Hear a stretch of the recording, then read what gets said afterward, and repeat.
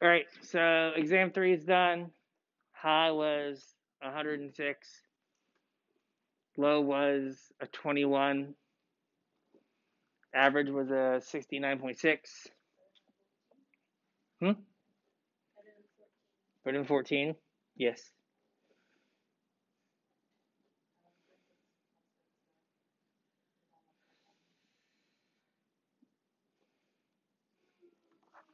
Final starts Thursday morning and Saturday night. So, again, roughly, I assume there's going to be 2-ish hours to take it, maybe an hour and a half. I have to see. I have an answer. I was asked about how the grades are calculated. Was the third exam actually out of 106 points or just out of 100? And I go through and explain that. So, you don't care about your average. So, all I look at the end of the semester is I look at the column that just says total points. So, if your grade says 90 out of 106, I just care about the 90. I don't care what it's out of. So don't stress about the percent. You're just looking at the column that has the total. The total number of points. That's what you need to figure out your grade. I have no idea because, like, I don't know, math is hard. 500.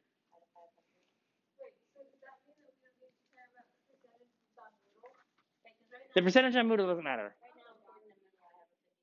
The percentage on Moodle does not matter. All that matters is the total. So if you've got 270 points and you want a B, you take 380 minus 270, that's 110, and you're like, I need 75 points. I have 75 points left on the homework, and I have 100 points left on the final. These are real words I'm saying, yes. And so if I have a 70 out of 75 on the homework, that means I need a 40 on the final to get my B. So normally I'd have the homework grades done, but I can't do that and like give you any time to do the homework. So I know. That's why it was open last week.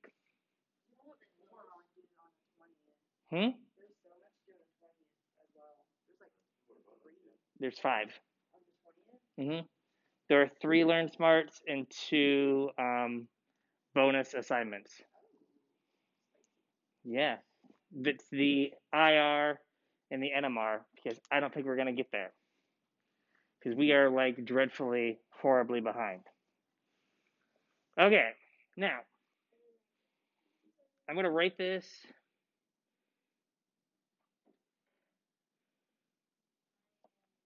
So, what does that translate to you?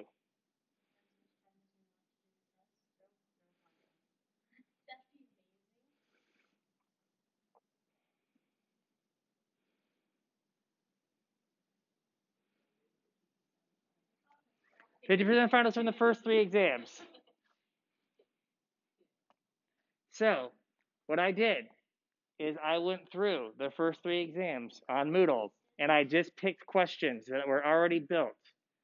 I cut their point totals basically in half for almost everything. So if it was worth 2 points before, it's worth 1 point now. So there are more of them because you're going to have 2 hours to take the exam, so I assume it should be twice as long. But 50% of the final is literally cut and paste off the first 3 exams.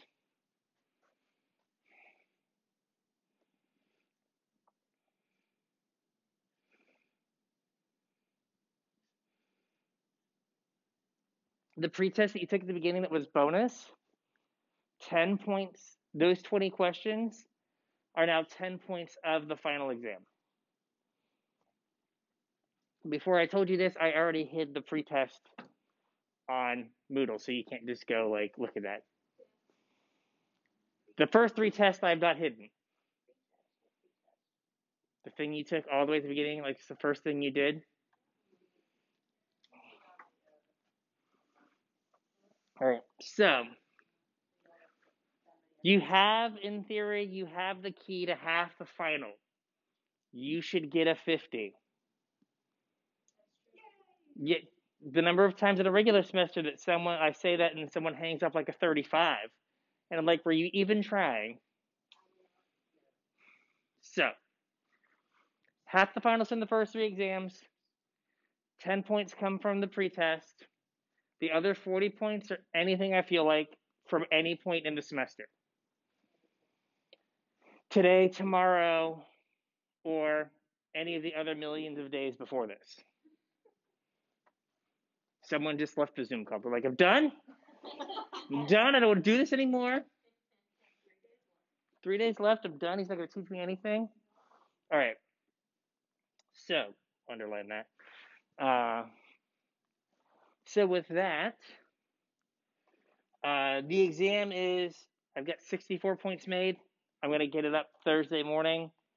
As long as, everything goes to plan, I'll get it up Thursday morning by like 8 a.m.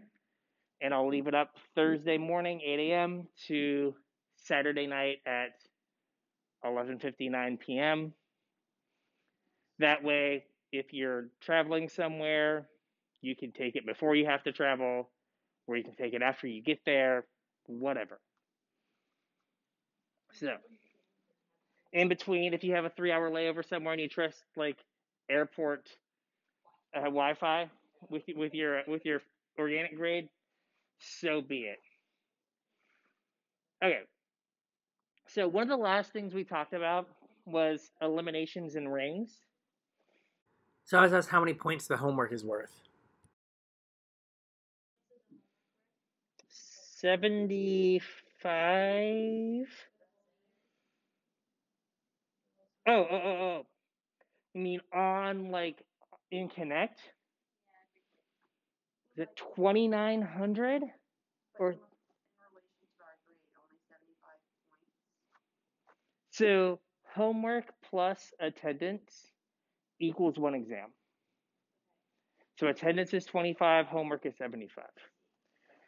Usually, if you got 100 on the homework and there was usually 1 bonus assignment, you could get upwards of like a 78 or a 79 out of 75. Now there are 2 bonus assignments, so I'm assuming that we are going to have a higher number than that. So what I'm going to do after you turn in all your after all the homework's turned in, homework is due at 11:59 a.m. So basically noon on Friday. So I have hopefully the afternoon, if the baby allows, to do the homework grade. So I go through and I drop the lowest grade by hand. So if you have 2 zeros, I find the 0 that impacts you the most, the one that's worth the most points, and that's the one I drop.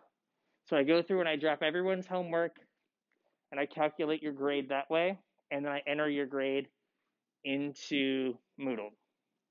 Hopefully, I can get it done Friday or early Saturday, but no promises. I would do my best. Usually, if it was a regular semester, I would get your homework done like 2 or 3 days before you took the final, so you knew exactly how much you needed on the final, but we just don't have that luxury. So just assume you need all the points on the final, and like try your best.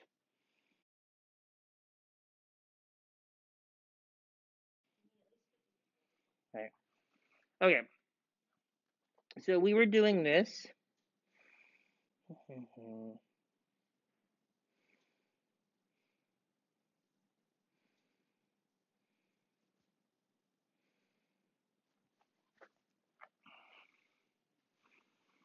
Right. And We know that our hydrogen and our bromide are on opposite sides, so we're going to make that as our product. But we can take this like a step further. And remember, what did chairs, or what do cyclohexanes really look like? They look like chairs, right? So what does this look like as a chair? So we've got our chair conformation. If we say our bromide is this carbon here, will that bromine be axial or equatorial?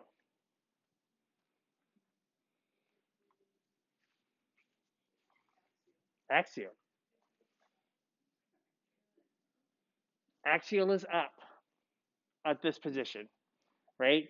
Our bromine's on a wedge, so it's up, so it needs to be on the axial group. And then what does that make the ethyl group here? Equatorial. Right, now if I do a ring flip,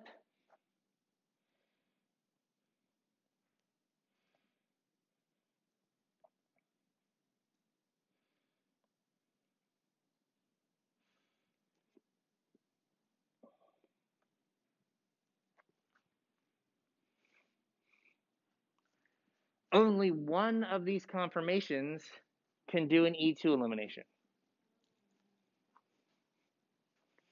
Right? A can do an E2 elimination. Because what is the rule for doing an E2? You have to have your hydrogen and your leaving group have to be on opposite sides. Right? And only one of them has the hydrogen on the opposite side from the bromide, has it behind the bromide. Right? So to do an E2, I don't have space. One sec. I might have to come back.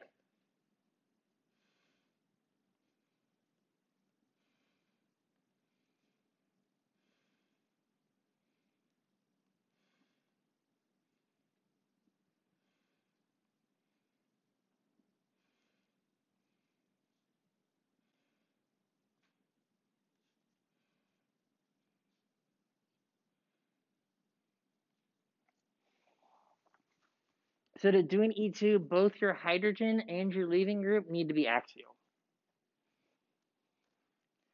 Right? When they're both axial, that's the only time that they are both going to be on opposite sides from one another. So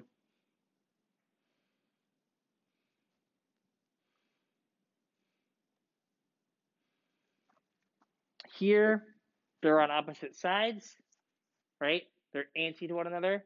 When you have the ring flip,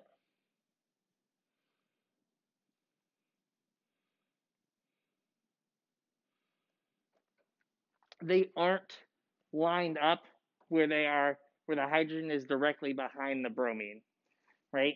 If you think about it, like behind the bromine when you're equatorial, it's kind of in the ring or along one of the bonds. It's not a place where the hydrogen can line up and be behind it. So the only time that you can have your hydrogen and your halogen on opposite sides is when they're both axial.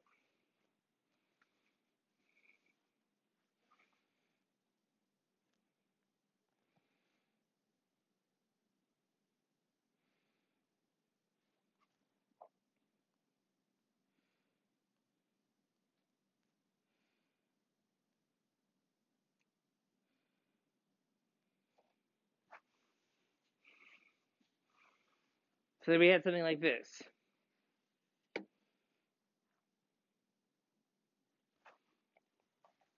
What's special about tert butyl? It's big.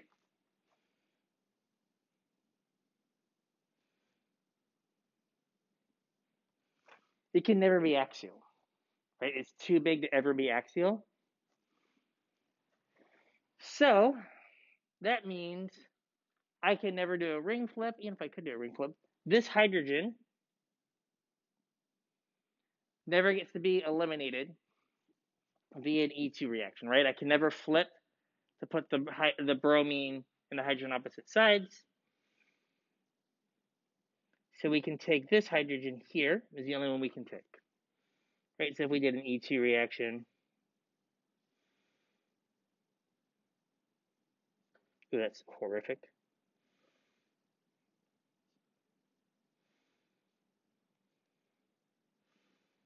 We'll pretend this doesn't look terrible, but it kind of looks terrible.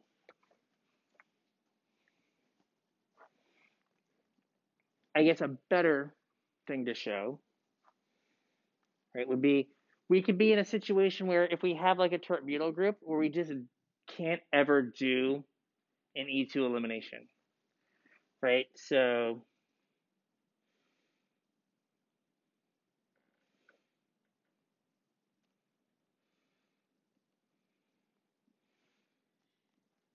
right, I can't ever make this bromide won't ever become axial, because for it to become axial, my tert-butyl group would have to be axial, right?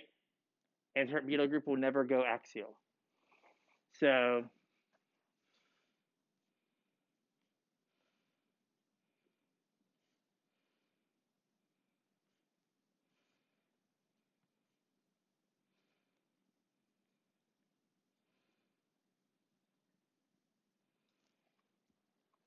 no E2 reaction is possible because no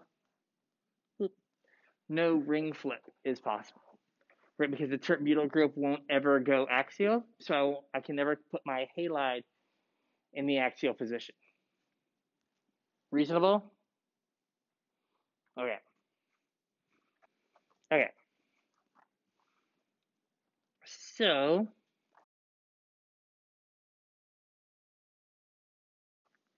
we've done a lot of reactions with alkyl halides, but I've not told you where alkyl halides come from, right? So we're going to talk about how the synthesis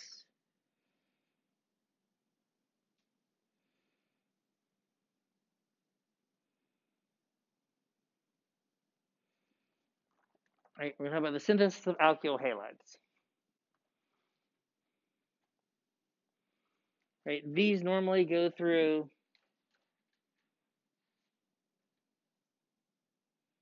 some sort of radical halogenation.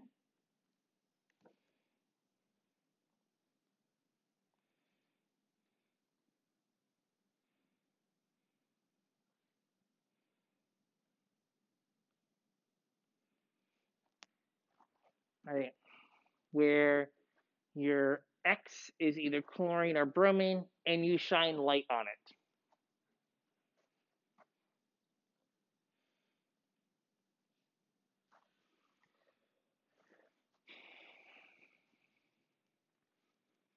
And ideally, you put your halogen on the most substituted carbon.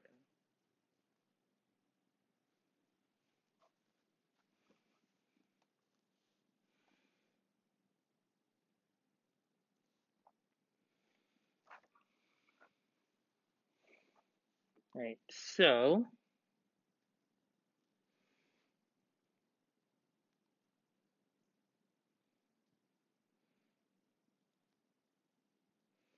if you take Br2 and light, you're going to make one product. It's going to be the Br on the most substituted.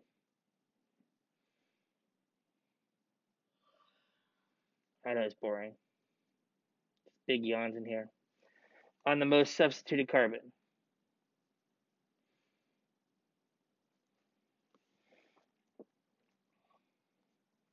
If you do the same reaction with chlorine,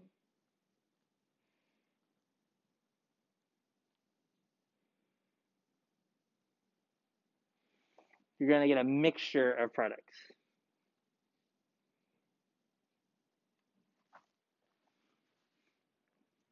Right. So bromine is more selective than chlorine. So we're going to talk about why here in a second, but we need to talk about the mechanism first to kind of get all the players involved.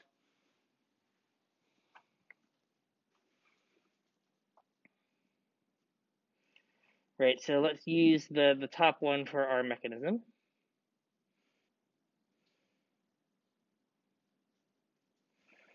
Remember, radical reactions always have three parts.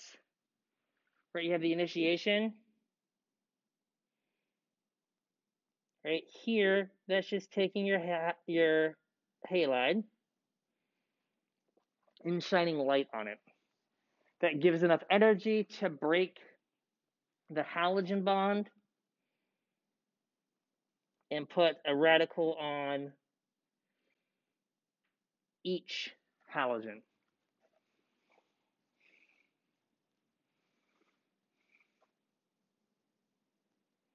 The propagation step, where our products come from,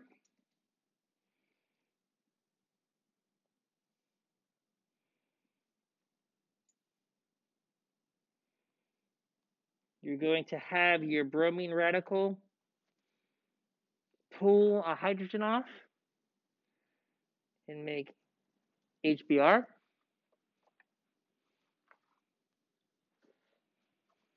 And then have that radical react with bromine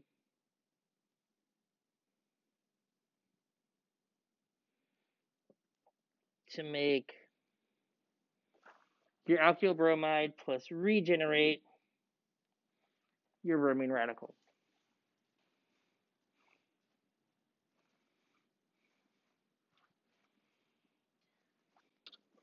And the last step is termination.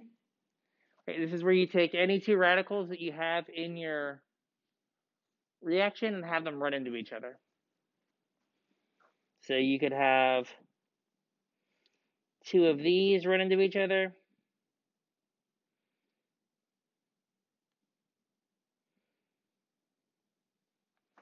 Make that. You could have two bromines run into each other and make Br2 again. Right? It's just you run two radicals into each other and you make something, but you don't regenerate a radical.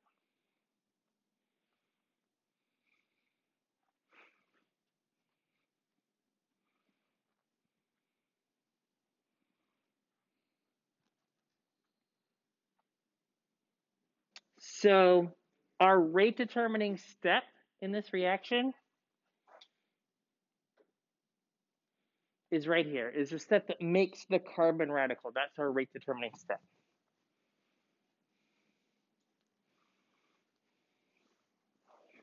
The easier the carbon radical is to form, the faster it forms, right? And the faster the reaction is. So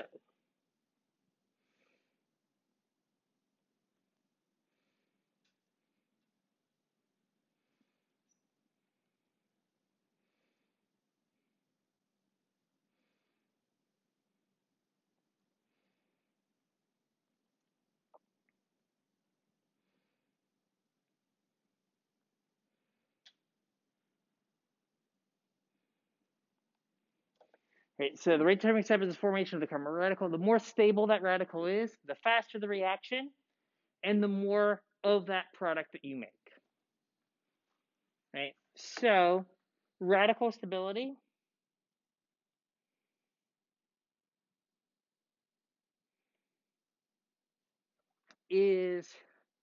follows the same trend as carbocation stability, because radicals are a half full orbital, right? So they're missing an electron. So just like a carbocation that's missing two electrons, a radical is missing one electron. So it follows the same kind of trend because they're both carbon species that are short electrons. So the most stable radical is tertiary is most stable.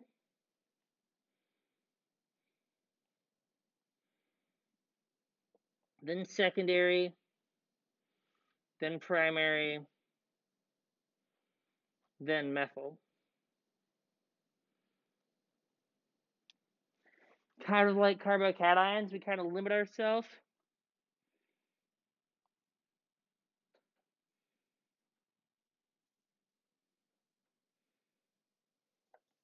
We can make these.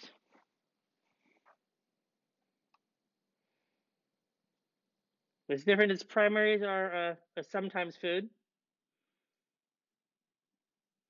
Right? If you have a very particular reactive radical species, you can make primaries.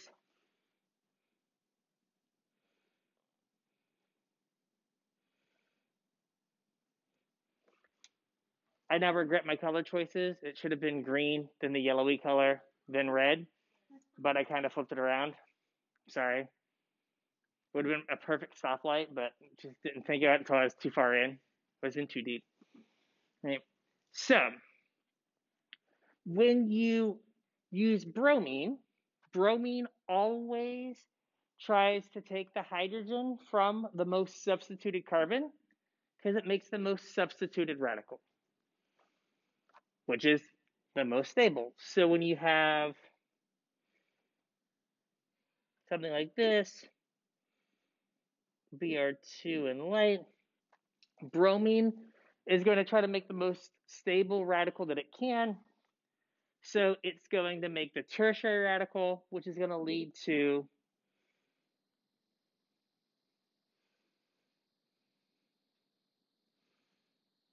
the tertiary bromide, right? So,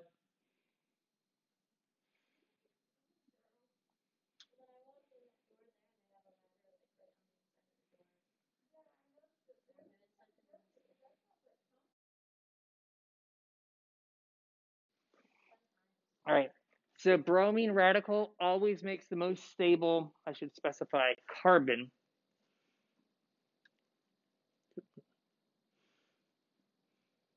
Carbon radical, right? So it's going to be selective and look for the hydrogen to remove that is going to lead to the most stable radical.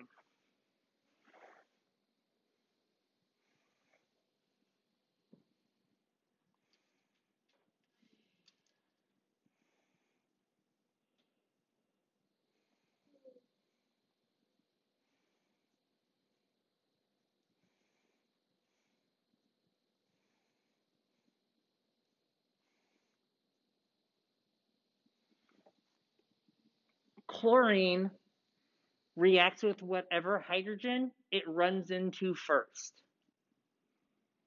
right? So there are 4 different types of hydrogens in this molecule.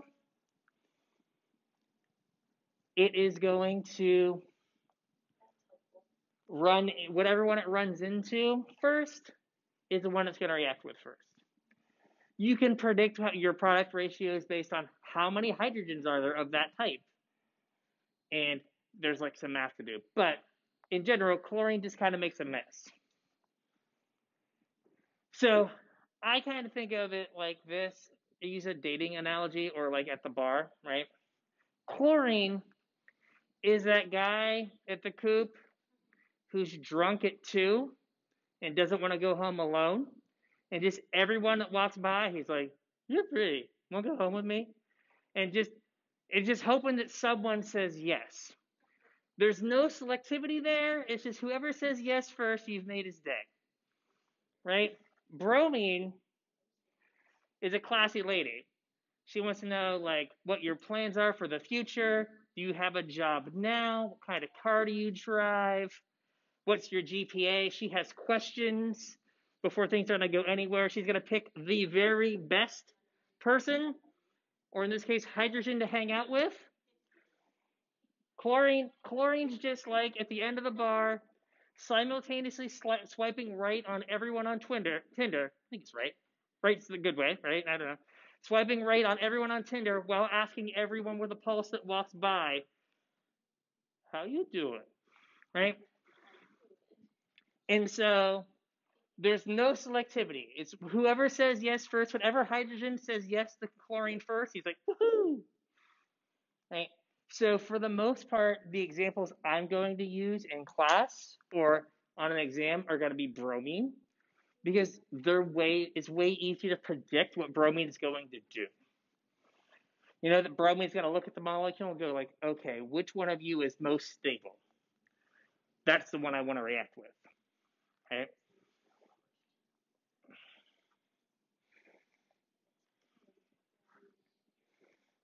So you can just look at a molecule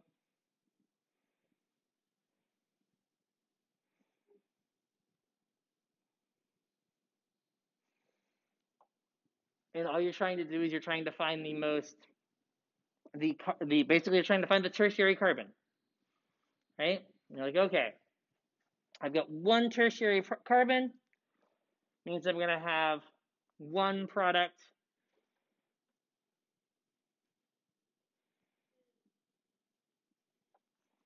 Very straightforward.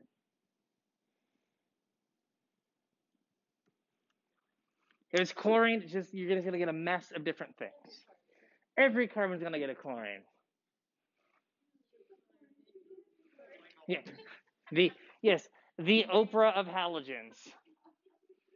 Everybody gets a chlorine. Now I've got to cut that into this video. There we go. Thanks. Just pick anything. Mm. You would have thought all of the above would be the easy one, right? Am I a better streamer than Pokemon, Ninja, or Dr. Disrespect, or all of the above? People got it wrong. People were like, clearly just Dr. Disrespect. Not better than these other two. And I'm like, what the hell? All of the answers there were right. I gave 100% all of them.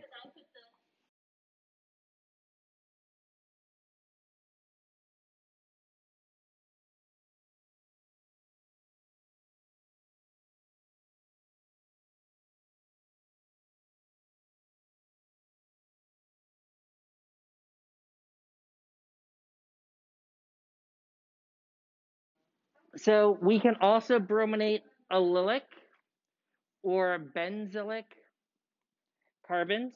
So right, this is benzylic.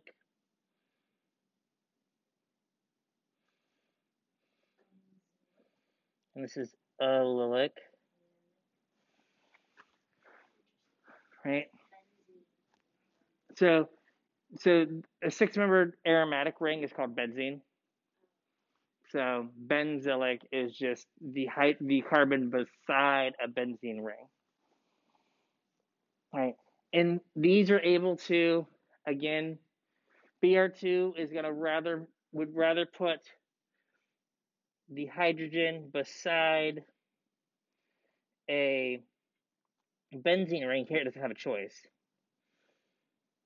Right? We're gonna put the bromine beside the benzene ring. Or here you're gonna put it beside the double bond.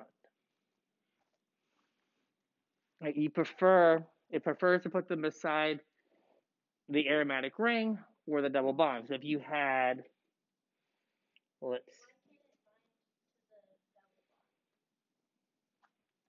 slightly different conditions. I know it's not super pleasing, but this is the world we live in. So let's say you had an aromatic ring and you had two secondary carbons, right? I've got a secondary carbon here, secondary in benzylic, and I've got a secondary carbon here, right? You have to pick only one. The bromine will react with the benzylic carbon first to make this product. I don't know why it's blue. Let's fix that.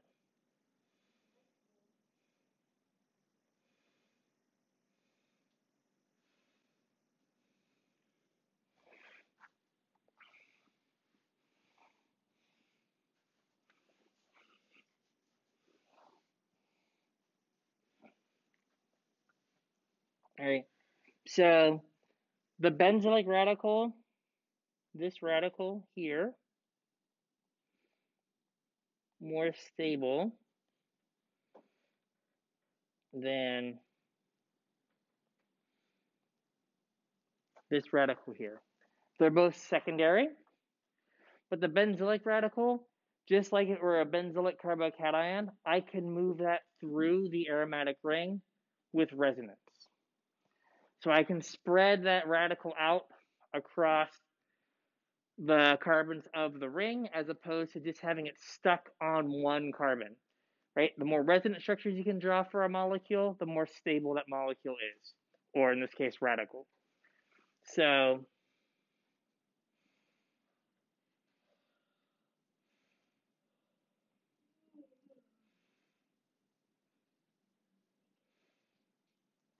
right, you can see that I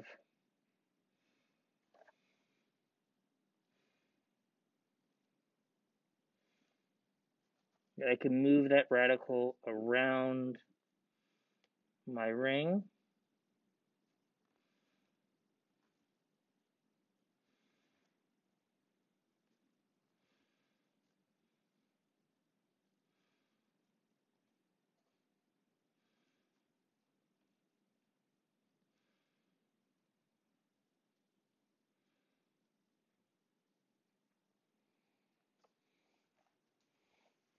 Right, so when you have it be benzylic, you give it more resonance structures and it's able to move around the ring.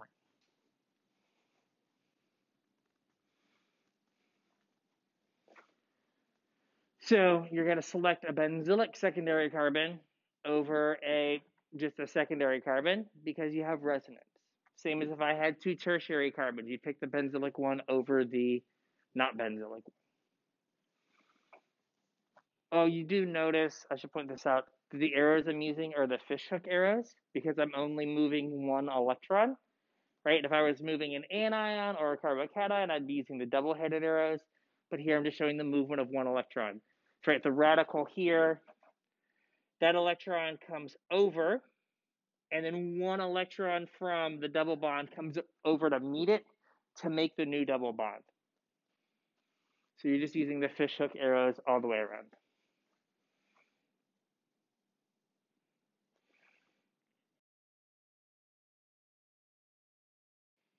Right? If you have, right, same thing with, if you have an allylic, oops.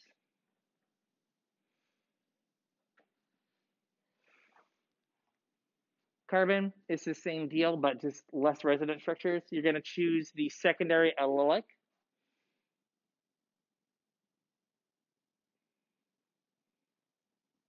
Oops.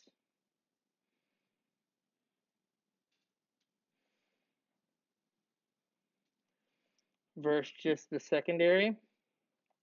Because again, making that allylic radical leads to more resonance structures.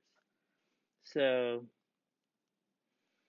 I'm going to make this product over the other one because I get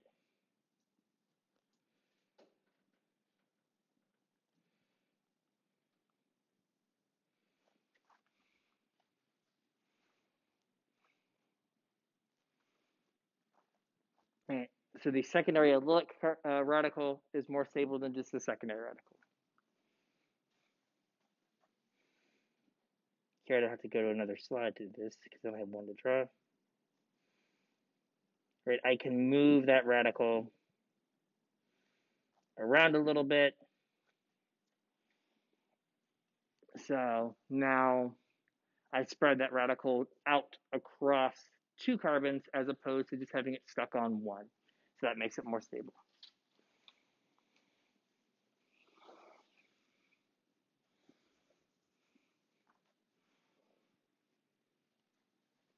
So we can use Br2 to do this. Or there's another reagent that is kind of kinder, gentler bromine. Snuggly bromine, I guess. Right? So for allylic,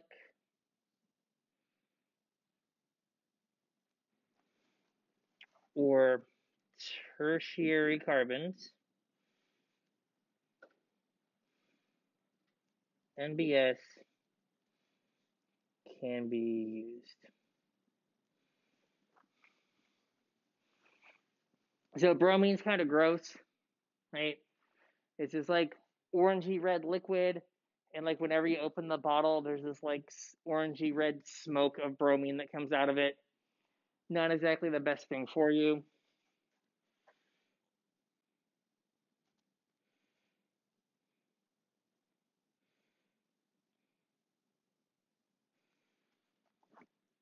NBS is this. You have this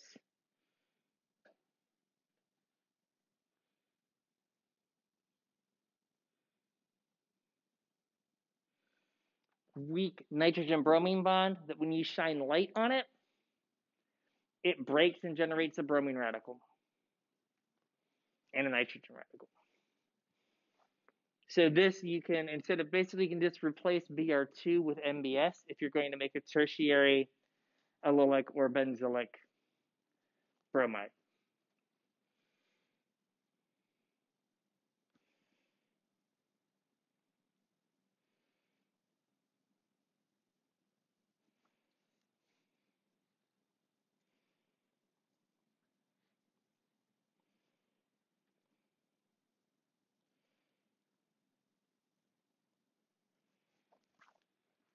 Right, so NBS specifically only reacts at tertiary benzylic or allylic, so it also helps your selectivity, right?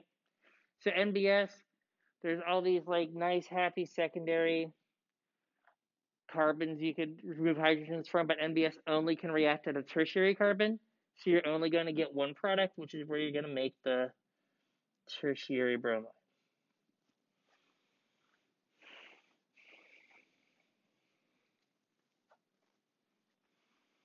Here, the next one, I have two benzylic carbons, blue dot and green dot, but only one of them has hydrogens, right? For me to do a bromination, I'm replacing a hydrogen with a bromine. So I have to have a hydrogen that I can replace. So here I'm going to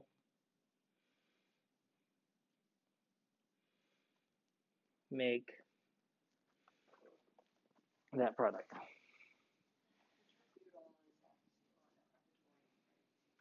So benzenes, since there's all those double bonds, it's flat. There's no ring to it.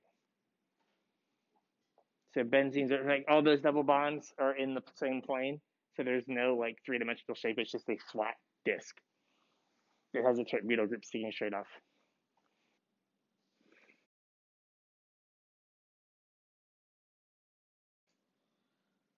Talk about the stereochemistry of this real quick.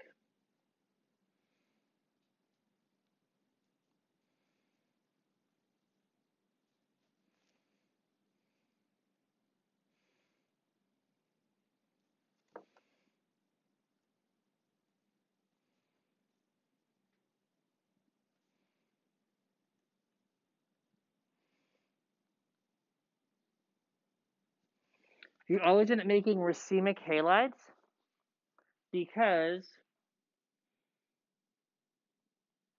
radicals are flat,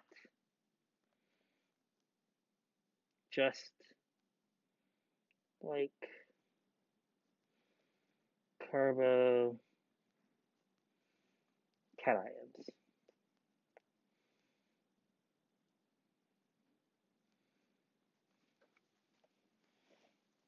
Right. So you have your carbocations. They're flat. Radicals are flat as well. So when you have, your Br2 in light and you make this, right, you are making a chiral carbon, technically, right? But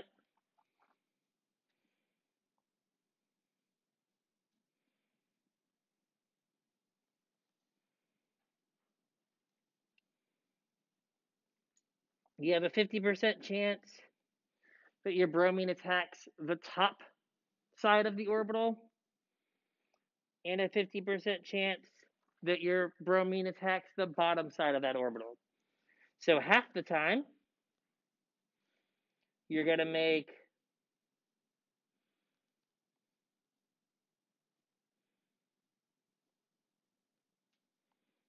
this product, and the other half the time, you're going to come from the bottom.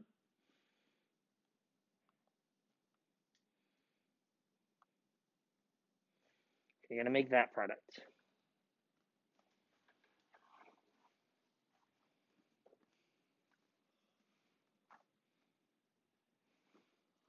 So you're going to make two different products. And so you just don't end up ever like with any stereochemistry that gets conveyed because you just always lose that chiral center. So even if you had, right, they're kind of like an SN1 reaction, even if you had a situation where you had a chiral center to start with,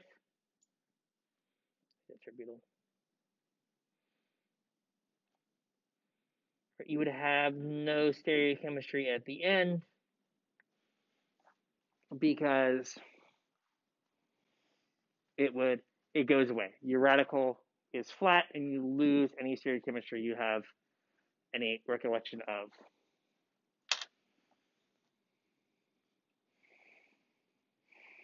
Okay, so we're going to do Williamson ether synthesis on Wednesday, and I'm going to see how far into IR I can get in the remaining time, but it is what it is.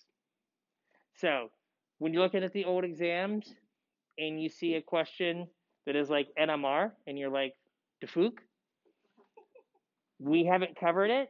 So even though you covered it in lab, kind of, I'm not going to put it on the test because there's no way in hell we're going to get to NMR on Wednesday. So I will know how much IR I taught you. So that will dictate how much, if any, IR is on the exam. But you know, I know what I've taught you. So no way NMR is going to be there. There might be some IR. We'll see where we get on Wednesday.